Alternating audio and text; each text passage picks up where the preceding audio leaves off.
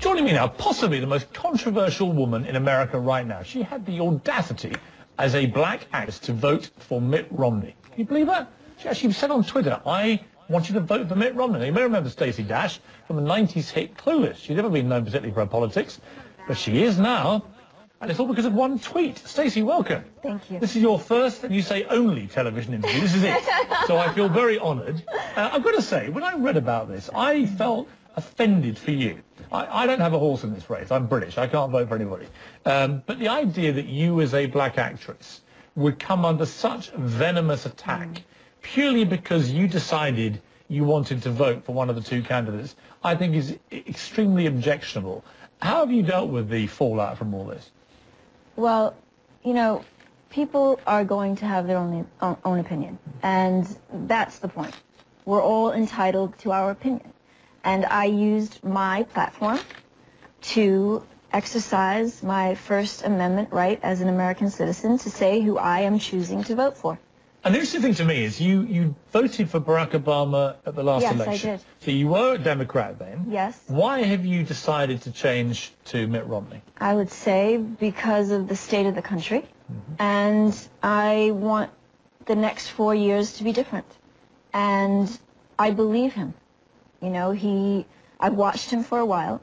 And then when I watched him, the governor, and his wife on Meet the Press with David Gregory, you know, they spoke to me, and they seemed authentic and genuine in what they said about this country and the need for us to be united and move forward and, you know, really bring up our economy, make money. I mean, the extraordinary thing is that the tweet you put out under @RealStacey and your follower count's gone up, I think, by nearly 30,000, so congratulations. But you said vote for Ron, the only choice for your future. Hardly the most scandalous thing ever. Let me ask you this. Do you think it's purely because you are a famous black woman, or is it because you are an actress and there aren't many actresses, full stop, who are Republicans? What do you think has been the predominant factor in the fury? You know, I really don't understand the fury. I don't understand it. I don't get it. Were you shocked? Were you saddened? Yes. Were you angry? Shocked, saddened, not angry. Saddened and shocked. Really shocked. But you know what? You can't expect everyone to agree with you. These people here, this is somebody who tweeted, you're an unemployed black woman endorsing Mitt Romney. You're voting against yourself thrice. You poor, beautiful idiot. And somebody else just put, kill yourself, you old hag. Wow, really? I mean, really disgusting. That's pretty harsh. You say you don't feel angry, but what do you feel? I mean, do you feel offended by this? I don't feel offended because, I mean, come on, you know? You're just stupid. Just come on, you know?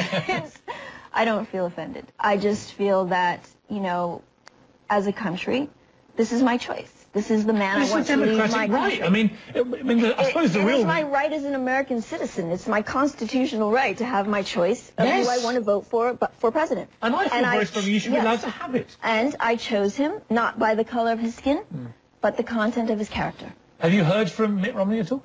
Yes. Well, not Mitt Romney, Paul Ryan. Paul Ryan rang you today? Yes, he did. What did he say? He said, thank you so much for your support, and that I was brave, and that they support me. And I thought that was just so generous and kind, you know, lovely, really. Have any of the Obama campaign been on? No, they haven't. What does it say to you about the state of the political discourse and debate in America that one innocuous tweet from you, purely because you're an actress and the colour of your skin, sparked this kind of mayhem? I think it tells me that our state, the state of our country is that we are not united. You know, we need to be united. And we all need to understand that we are all capable of achieving the American dream. And, you know, but that has to be something that is self-realized. And also to demonize someone for achieving the American dream is unfair. I'm told that you have a 22-year-old son, Yes, which I find very hard to believe. Yes. But you do, apparently, who wasn't that happy either with your political choice. He's not. So he's an Obama man, is he? He's an Obama, yeah, he's an Obama man, and that's fine. You know, I love him for it. I love the fact that he's involved, that he cares, that he's 22 and, you know, he has a point of view about his country. That's important. Interestingly, the polls are moving to Mitt Romney quite fast since his debate performance, but particularly with women. Yeah. A lot of women. And they can't all be white women. I don't believe. I mean, although some polls say there's 0 black vote, you are living proof that that's not true. And other polls say 3% or whatever. But clearly there is a movement towards Mitt Romney. Clearly other black women will be voting for him. Yes. What is your message to those out there who just feel they can't, that because there's a black president, they feel a duty, perhaps a sense of loyalty to him because of the colour of his skin to vote for him? What do I say to them? I say, do your homework. Look at your country. Think about the next 4 years of your life, you know? And also look at Mitt Romney's track record. You know, as a CEO, he's excelled. As the governor of Massachusetts, he did quite well. And, you know, listen to what he says. You know, I believe him. And I believe he deserves a shot. Well, whether people agree with you or not, I absolutely defend your right to vote for who the hell you like. Thank you. The idiots tweeting you are, to coin a phrase, clueless. Oh, dear. Stacey Dash, it's been a pleasure to see you. Thank you so much, Pierce. You keep battling your own corner.